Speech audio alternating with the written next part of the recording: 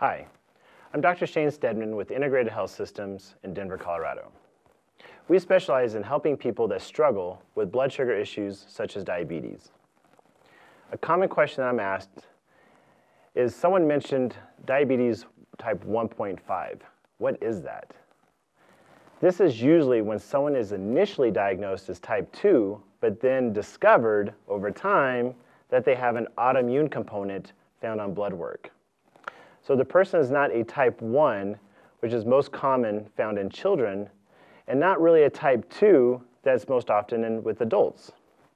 This is called a latent adult onset autoimmune diabetes. If you've been told that you have type 1.5, it's important to find a practitioner that knows how to work with autoimmune conditions. Contact my office today at the number or website listed below to schedule your consultation.